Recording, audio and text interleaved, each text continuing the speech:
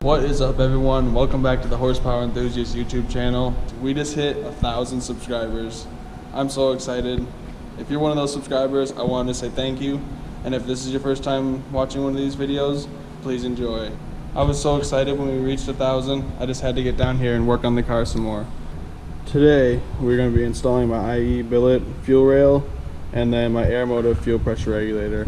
I did have these on the car for a little bit, and I was planning on keeping it on. The only reason I took it off and put the stock fuel rail and regulator back on, and then I just used hose, because right before we went to Power Cruise last year, we were tuning it and I broke the fitting that connects the fuel rail to the fuel pressure regulator. So it was just a really quick thing. We had to put that back on in order to go to Power Cruise, and it was just whatever at the time. But now we get to install that. I got the 2 fittings I think I need to reattach these, and let's dive into it. Alright, the first thing I'm going to do is pull off the stock fuel rail, the lines that we're not going to be using, and then I have the AN lines routed so we can put it into the fuel rail right here. And then here's where the return goes, so I'll get rid of this and then this filter. I'm going to swap the fuel rail over first before changing the fittings, because the other one's stuck in there and I can't get good enough leverage on it. So hopefully after I bolt it in, I'll be able to torque on it and be able to get it out. We are done with the first step. I took the fuel line out that used to go right here, that went to that hose, and then I took this one, just looped it over and disconnected it from this hose, which is the feed. This is going to be our fuel pressure gauge, which is going to go right into the regulator. That was just on a inline, just so I could know what fuel pressure is running with the stock one. But that's all done. Next I'm going to pull the radial off and then get the other one swapped on there. Take off the injector clips. It's going to fight me.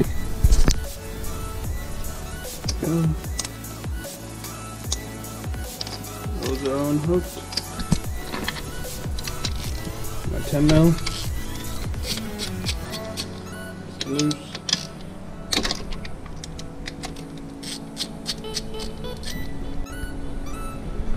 Then I'm just going to get in here with my little flathead and take off these injector clips that are behind all 4 of these. And then I'll just be able to pop the fuel rail off. That's what the little injector clips look like, if anyone's wondering.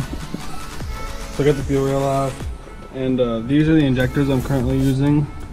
These are Bosch EV14 1000 cc's. I think I got them from Performance Fuel Injection on eBay. They were like 250 bucks. Great injectors, they've worked fantastic so far. But when I pulled them out of the fuel rail, all the O-rings stayed in, so I'll just make sure to pick those off and put them back on all the injectors before I put the new rail on. Alright, hopefully we can say goodbye to this fuel rail forever.